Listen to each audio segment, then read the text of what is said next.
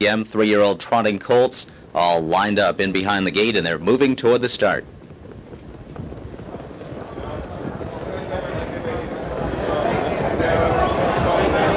And they're off. Liverman Hanover gets the first call. SJ's Caviar trotting out from the far outside. Diamond Goal closest to the rail, and Diamond Goal and Dan Daly move on to the front. CR Kinetic drops in behind him. Gentleman Spur has gone off stride. Pegasus Spur is now fourth on the inside. SJ's Caviar ranges up past him. Kremlin Conspiracy trots away in sixth. Cobalt is seventh. Mr. Commissioner is on hurried early. Then it's Victory Abroad, and the breaker Gentleman Spur trails the field. So Diamond Goal just strolls through a 28-3 opening quarter. Liverman Hanover sits the pocket in second. SJ's Caviar is taking his time, working to the front, and Bob Blanton and SJ's Caviar up on the outside now to challenge for the lead. CR Kinetic is with the front flight in fourth. Then it's Pegasus Spur trotting along comfortably in fifth. Kremlin Conspiracy is sixth, and Cobalt would like to get his cover. Kremlin Conspiracy now does commit to the outside, and Pegasus Spur also edges out. Victory Abroad trots up into seventh. Mr. Commissioner, a tough spot for him. He's waiting for the cover flow to develop from ninth. The half was slow and only 57-3, and Gentleman Spur is far behind, trailing the field. So SJ's Caviar starts to quicken now. SJ's Caviar is 3 lengths clear with 3/8 to go. Diamond Goal is trying to stick within striking range in second. Then it's Liverman Hanover 2 lengths further back in third. Pegasus Spur is fourth, and CR Kinetic is trapped in on the inside fifth. SJ's Caviar hits 3/4 in 1:26 flat, and they come to the top of the stretch. It's SJ's Caviar, and he is moving smoothly with a 3-length lead. Diamond Goal is second. Pegasus Spur toward the outside third. Liverman Hanover takes a peek at the pylons. CR Kinetic is coming. SJ's Caviar leads it. Pegasus Spur and O'Donnell making some progress to him on the outside, but SJ's Caviar is well in hand. SJ's Caviar again. Pegasus Spur second. CR Kinetic third. Mr. Commissioner fourth, and Diamond Goal appeared to get fifth. 153-4. To the winner's circle, the winner of the first Bud Beacon course, Elimination, number 9, SJ's Caviar. 3-year-old SJ's Photo Colt out of Spawning by TV Yankee, all by Eli Solomon, Don Bartling, and the Cosmos Horse Breeders from Maryland and Pennsylvania, trained by Belinda Blanton of the Bob Blanton Jr. stable. And one of the great stories over the last couple of years in harness racing, Bob Blanton Jr. in the sulky. SJ's Caviar, 2 starts back, won the $1 million Canadian Trotting Classic.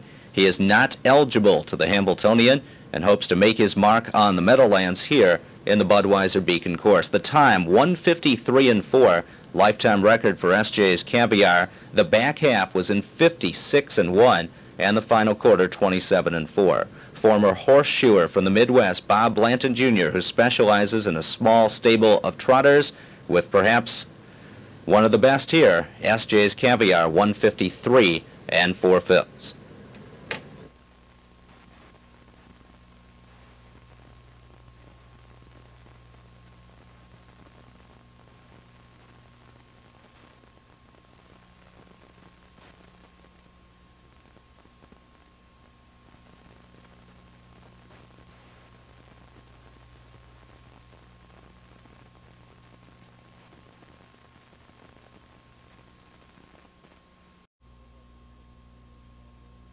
Well, we're in the winner's circle here. The connections here for the Budweiser Beacon Course first elimination, Bob Blanton, Eli Solomon, one of the owners. Bob Blanton, last year when you sold Shadow, did you know that SJ's Caviar was a very good horse? And is that one of the reasons you sold him?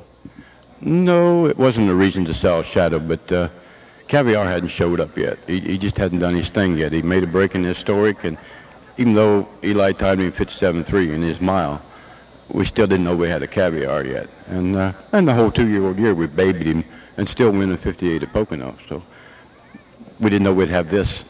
No way. Okay, now you certainly have something. You won the $1 million Canadian Trotting Classic. If he had to, could he race off the pace, or is he going to the front and winning races because he's the best? He's won off the pace with a Canadian Trotting Classic final, set fourth. But tonight he says, I'm going to win no matter what. So he did. And in the first turn, it took you a while to get the lead. Once you did, you just threw a 56-1 back half at him. If we just take our time, there's no sense getting there in 26 or 27. Just take our time and we'll get there. They mail you the check for the final now? Is the what? Mail you the check for the final, you think, or should we wait on that? Give it to me. Okay. Okay, I see no H next to his name. Why SJ's Caviar and Shadow were not Hamiltonian eligibles? What's the reason for that again? I can't answer that. I'll let the owner answer that. Okay, Eli Solomon, how'd you get hooked up, Mr. Blanton? Several years ago, I had a 2-year-old racing at Ocean Downs, and I noticed Magic Stroke and Bob Blanton, and I was very impressed. Even though she made a break in that race, I thought she was perhaps the second best in the division that year. Several years later, when I was looking for a trainer to place the horses coming back from the meadows, I put in a cold call to Bob, and finally hooked up with him and gave him some horses, and we made the move here about 3 years ago. Did you ever think you'd have a leading trotting horse in North America early first week in July? This year, perhaps. Before that, no. Now, who's to blame for the no H, no Hamiltonian eligibles? I take full responsibility for that. The colt was really sick after we bought him at the yearling sale, and we had to make a decision around the end of February. And even Don Bartling, who has his first trotter here, said to me, well, let's keep him eligible. I said, Don, I don't even know if he's going to live, leave aside race. So I take full responsibility. But, you know, Bob, I don't think that you can look back on those things. I've told several people, the philosophy I have is if you ignore the past, you're doomed to make the same mistakes again. But on the other hand, if you don't look toward the future, you'll never achieve it. You'll never get there. So that means Bob Blanton's driving in the final. Okay, great. SJ's Caviar, Bob Blanton, and Eli Solomon, good luck in the Budweiser Beacon Course final.